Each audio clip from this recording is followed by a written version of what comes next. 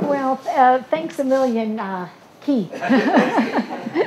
And, it's just an absolute pleasure and a privilege to be here. And, I noticed the talk, the title that I was asked to give a few remarks about, and it was the power of partnership. And looking around the room and seeing many of my esteemed colleagues, I'm sure that you could all be up here giving that talk instead of me. And for some of you who are just entering into this wonderful world of community engaged creation of knowledge and dissemination of that knowledge, you'll find many, many of these esteemed colleagues around this room that are there to mentor you, to advise you, and just to walk the journey with you that I have found with many of them. So I leave you with that as a few introductory remarks. Well, when one thinks about the power of partnerships, really two things come to mind initially. Is that I often find the word partnership and the word research, or sometimes, the big P and the big R. A lot of times people find these in some ways very exciting and very kind of awe-inspiring. And yet at the same time, the word partnership, sometimes we question whether we're able to be good partners, know what a good partner is, how do we build partners, how do we sustain them, and then what's this whole area of research? And so over the last few years, I've started to change my vocabulary a bit, to be honest with you. I very seldom use the term research when I'm out with my good colleagues. I talk about discovering. I talk about creating knowledge and information that's going to make a difference. And so I'm increasingly finding myself trying to use language and words that many people can walk in those shoes, and many people feel, yeah, I can do that. And the same with partnerships. I try to, as some of you who would know me a little bit more, I try not to ever say to someone, you're my good partner, but rather I start to say, you're my good buddy. So I have lots of buddies, and again, a buddy is, that's my way of saying, that's my term of endearment. That's my informal, that's my gentle, that's my way of acknowledging how important I feel you in my life. And in doing that also is that I want to help people understand that maybe traditionally, and in some parts in universities, the tradition is still very prominent. But I often think is that it's about time that we learn that we are not the sole gatekeepers of knowledge, and we are only one of those contributors to the discovery mission. And I guess I've been pretty blessed is how I learned to be a good buddy or to be a good partner actually began in my early childhood. If one can think about what a partner does or what one thinks of a good buddy does, well, I had the distinct pleasure of growing up in a family of 13. So I have 6 brothers and I have 6 sisters, and we are all 1 year apart. And so the age gap is quite close. And so the term partnership almost became a term or a way of surviving in a family of 13. So I knew as a young girl, if I wanted maybe to get extra dibs at the supper table, I knew who in the family, who I needed to partner with to give me that knowledge. As I got older and I had to navigate the whole dating scene, I knew which one of my brothers and sisters would help me again travel that journey, what were the tips of the trade, so to speak. When I was my teenage years and I would get in the odd bit of trouble, I knew who to partner with in my family to let me know what wiggle room I had, how tight was the rope going to be when I surfaced in the morning, or how I was going to get myself out of things. So again, is for me, partnerships or working with others, it's about knowing who has some knowledge, who has another skill or an ability or a quality or a characteristic that can help you navigate the journey that you and they want to go on. It's also to know who has that shared vision of wanting to make a difference. And that's what a partner is all about. For me, it's a mindset, and it's also a way of being. After I left home and came to university, I knew that one thing that I always wanted to be was a teacher. I thought I wanted to be a teacher because I felt that I could make a difference. And so in my early years after I graduated, I received a Bachelor of Science and then a Bachelor of Education. I became a science and a health teacher in Calgary for the school board, the separate school board. And I happened to be placed as a newly graduating student in a very affluent area of Calgary. And I was surrounded by the brand new schools, the brand new technology, every field trip, everything that went on was to the nth degree. And I remember one day I got a phone call from the superintendent wanting to take me out for breakfast. And it's sort of like when you're called to the principal's office, you automatically do not think that this is necessarily a good thing. And so I went with great trepidation to that breakfast meeting. And at that breakfast meeting, the superintendent said to me, "Karen, I have a great opportunity for you. Is I want to move you from where you have been the last years, and I want to move you into the inner core of Calgary, and I want you to split your time between these four schools in the core neighborhoods of the downtown area of Calgary."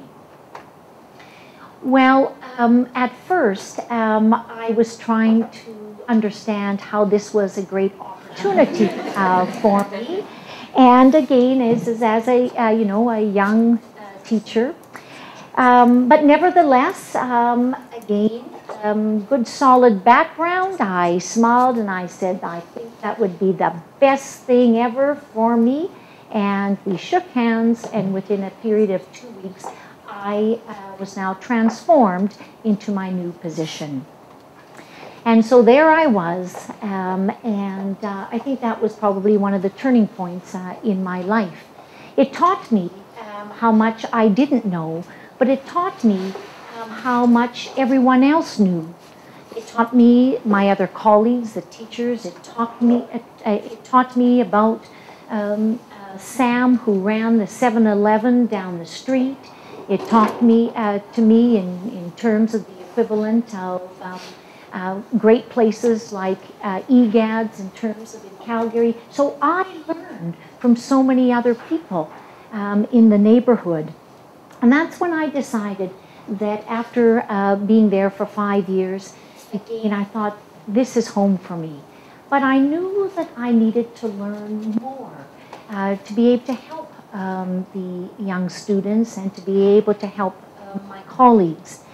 And so I decided to go back to school, and I went to the University of Victoria. And one of the things that when I went to Victoria, I was asked on the side if I would supervise student teachers that were out in the field. And when I was supervising the student teachers, and also because of my experience as a young teacher, I started to find that a lot of what was happening was how self-esteem and self-confidence was really tied in to the way our young people thought of themselves and influenced their behaviors. And in particular, I was really concerned for our young females, our young women, and how much their self-esteem and self-confidence was tied into their appearance. And so then, as a new graduate student, I decided, well, that was how I was going to make a difference. I was going to explore the whole area of self-esteem and self-confidence of young people, but I was going to do that through understanding more about the body, more about one's physical appearance. So I embarked upon an area of study of physiology. And because I wanted to understand how the mind and the body connected, but I needed to learn more about one's biology and one's physiology.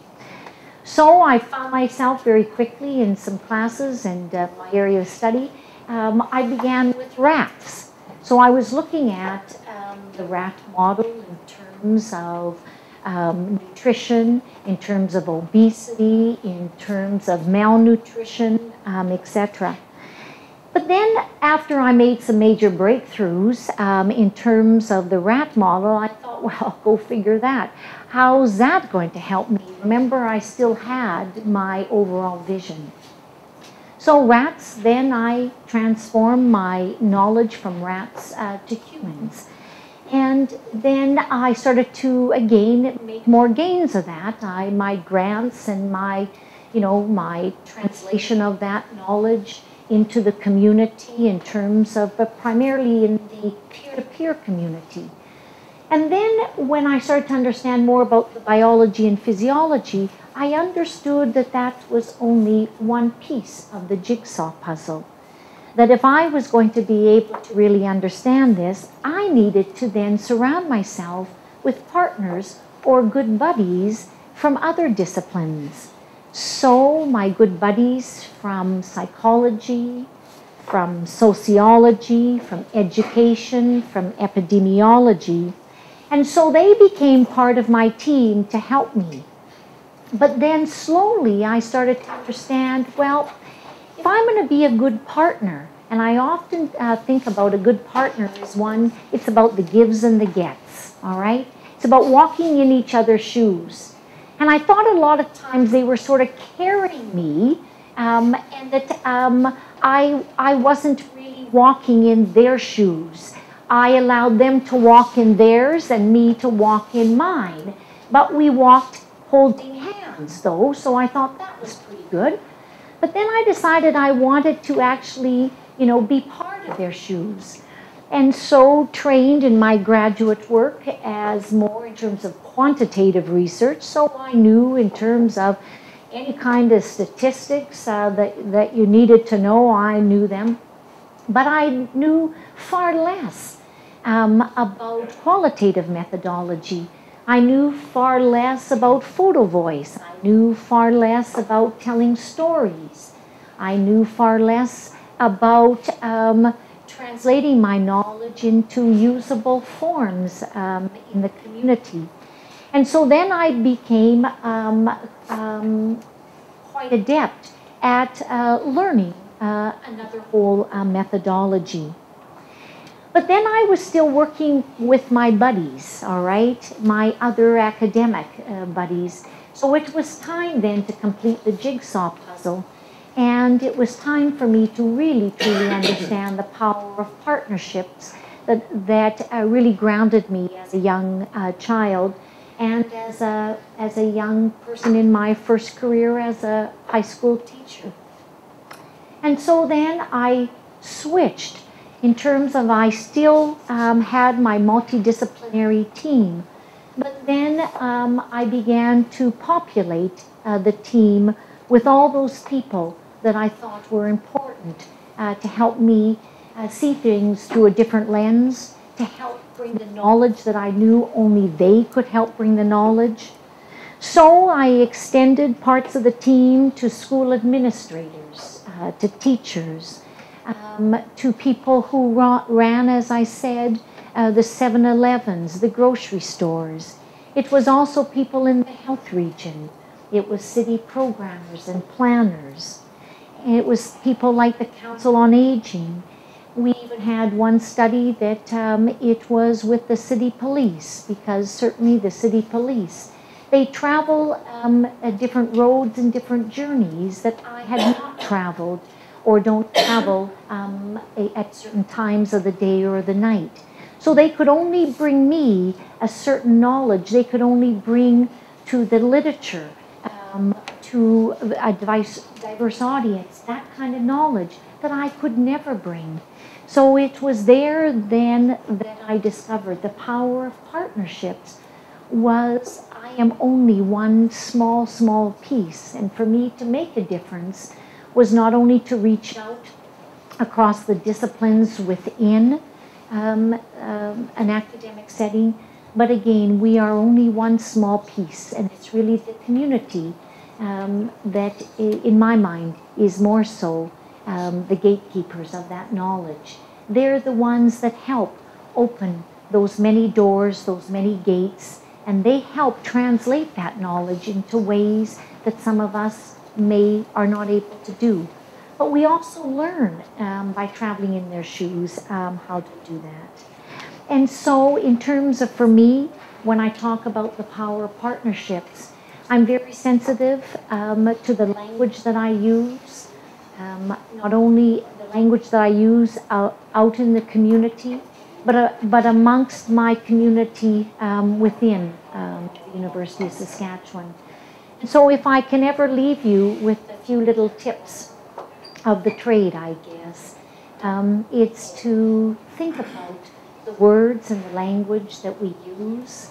It's about knowing that we are only one small component, only one of those gatekeepers of knowledge, that if we're truly going to make a difference, we'll only be able to make a difference if we have our good buddies by our side, co-creating the knowledge right at the very beginning, incubating that idea, understanding what it is that we are trying to do, what are we trying to make a difference in, who, when, what, and why.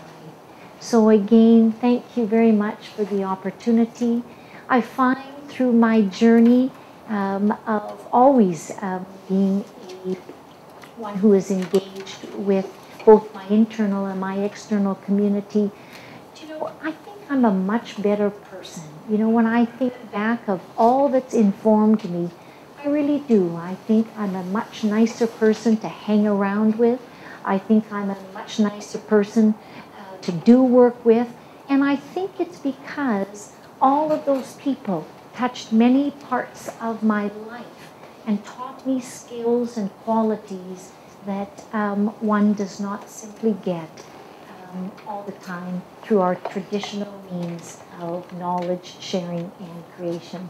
So thank you, my good buddies. I wish you all well as you create and you discover with your good buddies and with the broader people that come into your lives. So thank you very much for the opportunity.